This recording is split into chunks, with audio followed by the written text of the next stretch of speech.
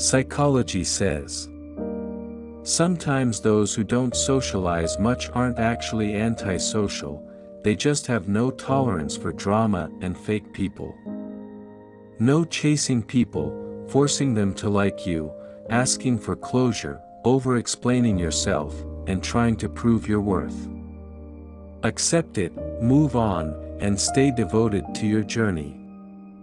What's meant to be will be. Sleeping next to a loved one can help you fall asleep faster and reduce depression.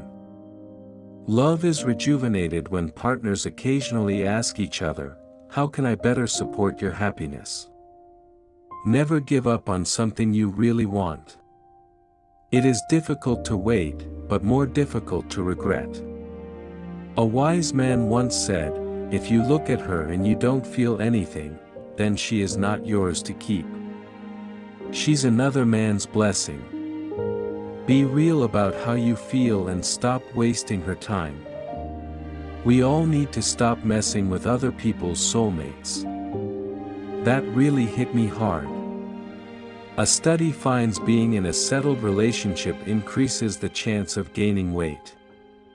You weren't the problem. You showed up, poured your heart out, and gave your all. Stop letting your wound-based guilt deceive you into thinking otherwise. You were enough. But they couldn't be enough for you because of their own fears and hurt, and there's nothing you could have done to change that. Napoleon Hill once said, "The number one reason people fail in life is because they listen to their friends, family, and neighbors." I live by 3 simple rules.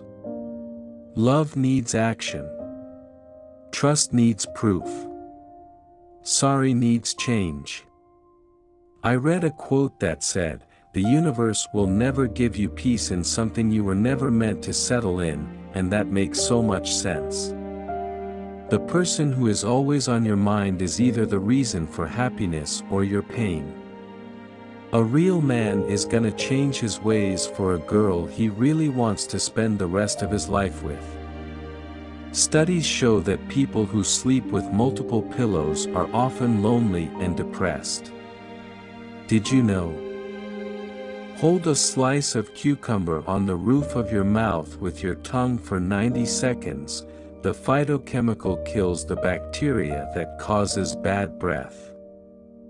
Removing yourself from situations that repeatedly triggers your mental health and hurts your heart is top-tier self-care. Protect your peace.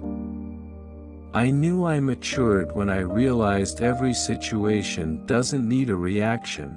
Sometimes you just gotta leave people to do the dumb shit they do.